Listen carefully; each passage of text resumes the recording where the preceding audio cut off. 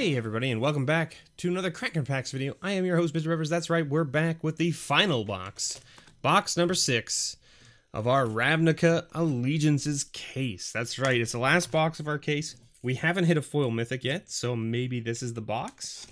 Would be nice to walk away with a foil mythic from this set, right? Maybe a foil Crassus, maybe that's too much to ask. Okay, I'll take a foil Domri. I'll take a foil Dovin. Sure, that's fine. Hell, I'll take a foiled Biogenic Ooze. That's fine with me, too. I mean, I would even take a foil Captive Audience, right? But we all know we're gonna get, like, a foil Emergency Powers or something like that, right? That's probably what will end up happening, right? Let's take all of the packs out of the box, like so. Set them off to the side, and let's get cracking. Let's get cracking. We also want to hit a foil Shockland, which would be nice. I mean, I guess I mean, what do I say? I want 2 foil rares out of this, a foil mythic and a foil Shockland. I mean, that's a little bit greedy, isn't it? Sphinx of the New Prav, Screaming Shield, Combine Guildmage, and Nikia of the Old Ways. With a Gruul Guildgate and a token.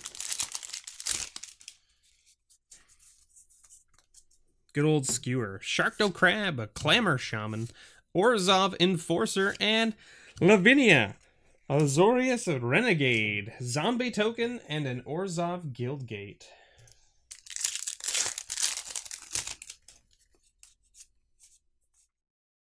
We got an Eyes Everywhere. We got an Essence Capture. We got a Combine Guildmage. We got Cindervines. And we got a foil Daggercaster.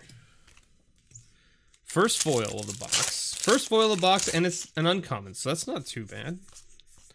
Pretty nice. We got a Frilled Mystic, Ministrant of Obligation, Scrabbling Claws, and Tome of the Guild Pact.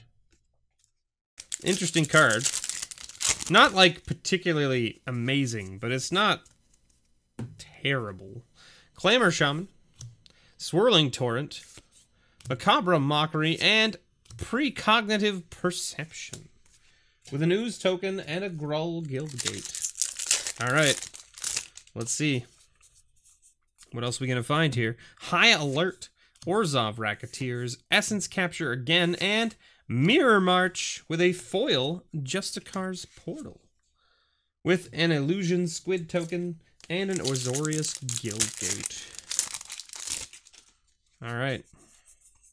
We're going to rip through this box. That's the plan. Ministrant of Obligation, Carnival and Carnage, Resolute Watchdog, and Judith, the Scourge Diva.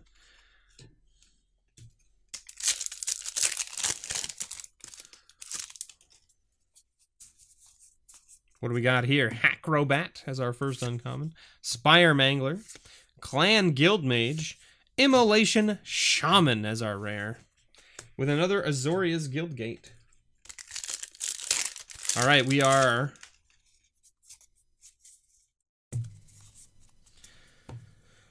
Screaming Shield, Orzhov Enforcer, Rumbling Ruin, and Glass of the Guild Pact. With another Azorius Guildgate. And a Spirit token. Alright. Trollbred Guardian, Bullrack Clan Crusher, Sphinx of the Guild Pact, and Gutterbones with a nice Domri emblem and a Simic Guildgate. Alright. What do we got here? Skatewing Spy. This is a standout card in Limited. Amazing. Dovin's Acuity, Scrabbling Claws, and Unbreakable Formation. Simic, Guildgate, and a Zombie token. Alright.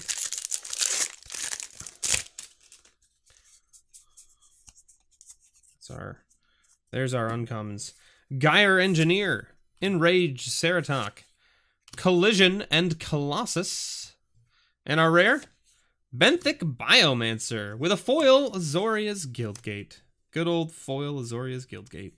And a Rakdos Guildgate, and a Frog Lizard. We are now 1/3 of the way through the box. No Mythics, no Shocklands, and we haven't even hit any of the uncommons of note.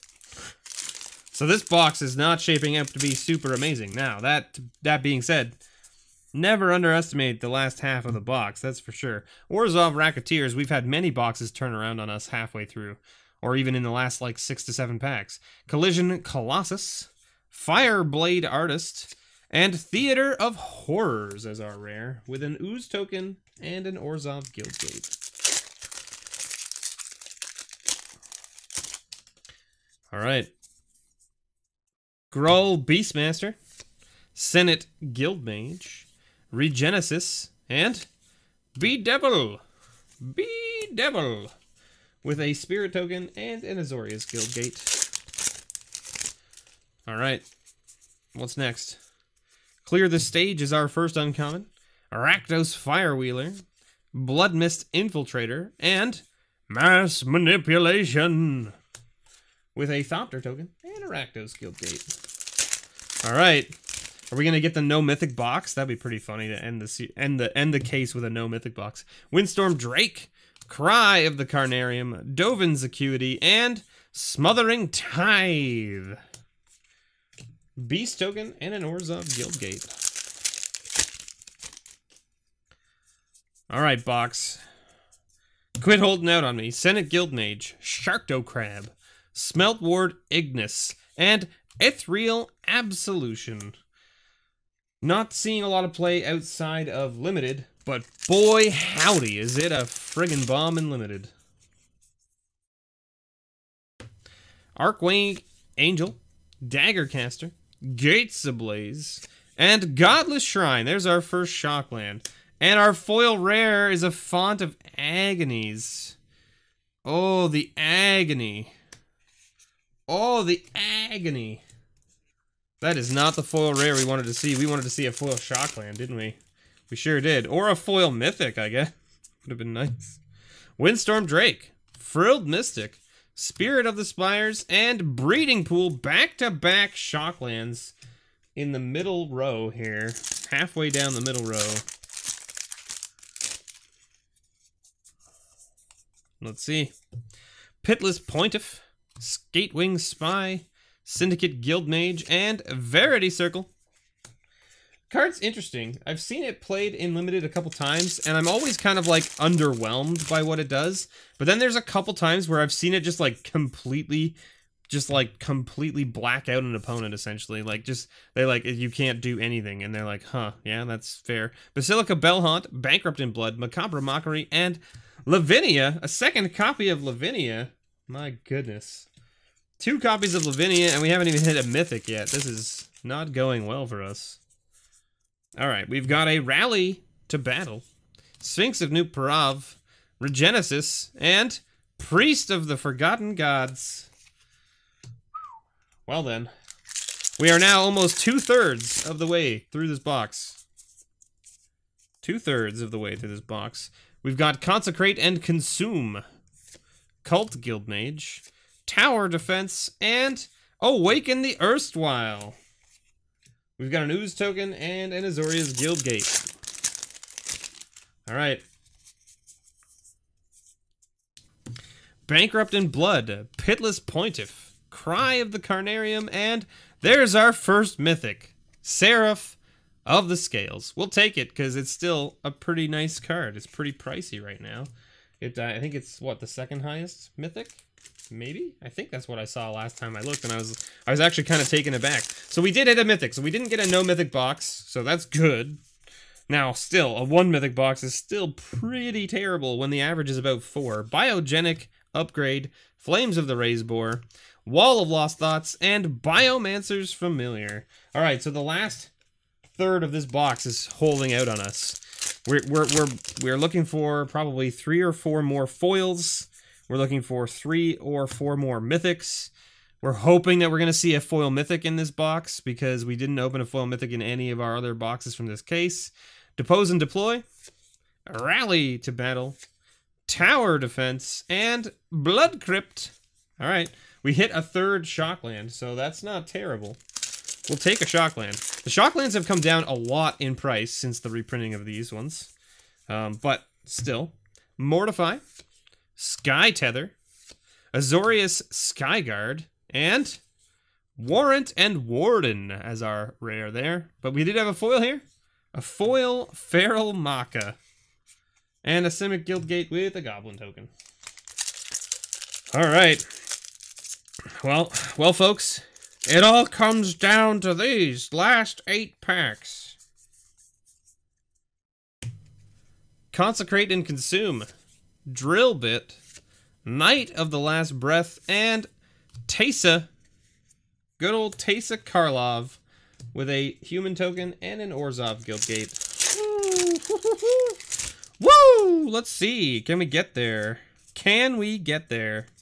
I don't know if we can get there. Biogenic Upgrade, Junk Troller, Incubation and Incongruity, and End Rays Forerunners. Oof. Oofa doofa. Oofa doofa, everyone.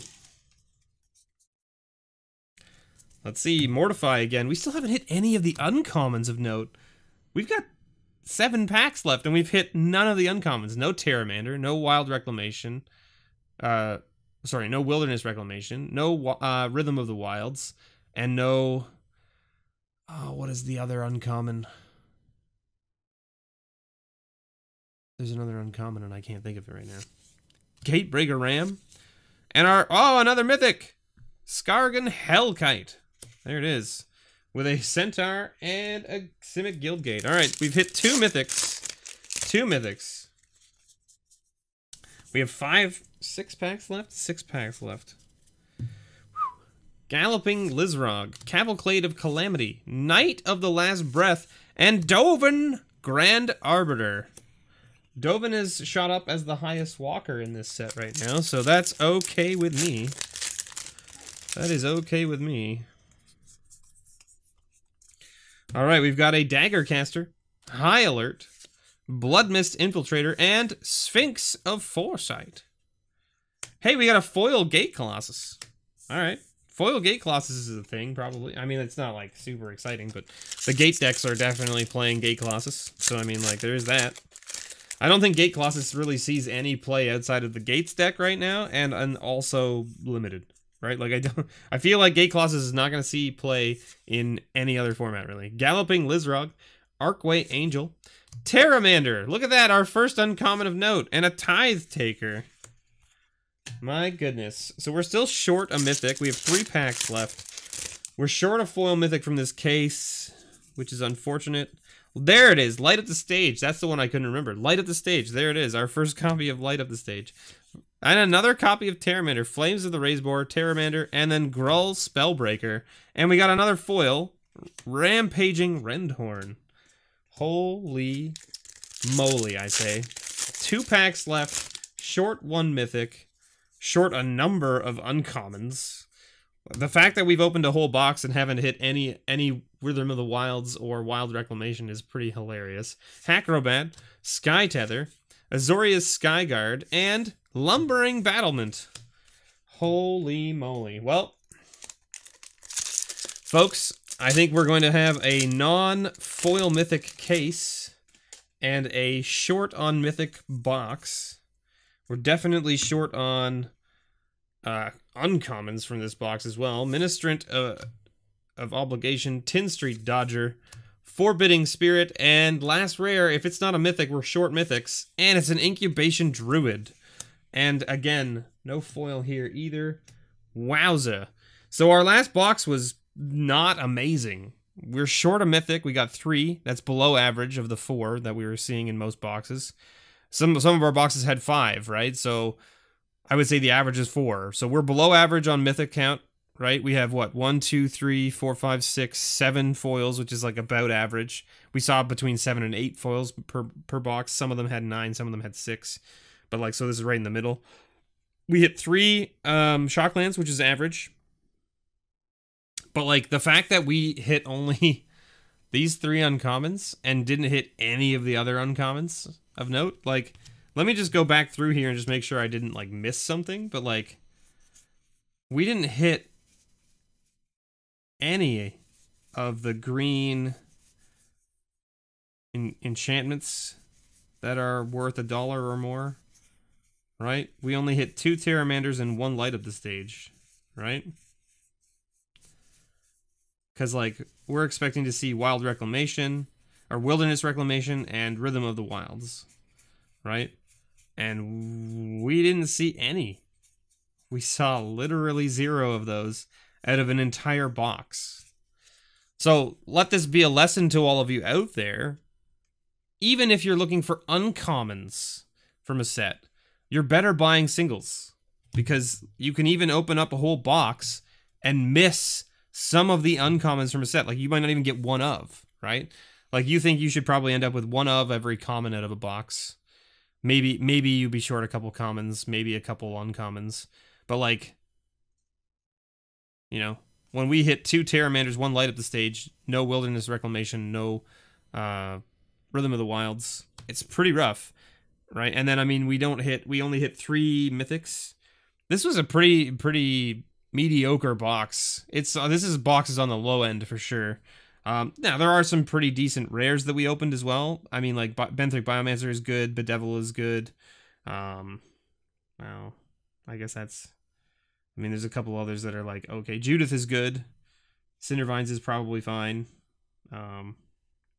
Tide Taker is good. Incubation Druid is good. So, I mean, you know, it's not the worst box. Could definitely have been worse if we hadn't opened any Mythics, that's for sure. But, I mean, even our foil rare was, like, kind of junk. Font of Agonies is not, like, anything super exciting to write home about. Yeah. What a box, eh? What a box to end the case. Anyway, thank you so much for watching, everybody. I have been your host, MrBevers. I hope you enjoyed this video and this series of Ravnica Allegiances boxes. There will be no more full boxes of Ravnica Allegiances opened on this channel. At least not planned, anyway. Don't forget, if you want to help support the channel, I would greatly appreciate it. I do have a Patreon where you can sign up for things like grab bags, booster boxes, bundles. All of the Magic tiers get a discount code to my store, nerdvanastore.ca, for all your single needs. So if you're looking for any singles and that kind of stuff, go check out the site. The newest sets are not up on the site yet, but they should be up probably by the end of March. I'm hoping to have most of my stuff, most of my inventory up and available for sale. So hopefully that's the case. If not, you can always ping me on YouTube or Twitter or whatever and be like, hey, what are you doing? Why haven't you put these on your site yet? And I'll be like, oh yeah, right, I need to get to that. It's a very tedious thing to do, but I like doing it, so there you go. Hopefully you all had a good time. Thank you so much for watching, and as always, may your pulls ever be better.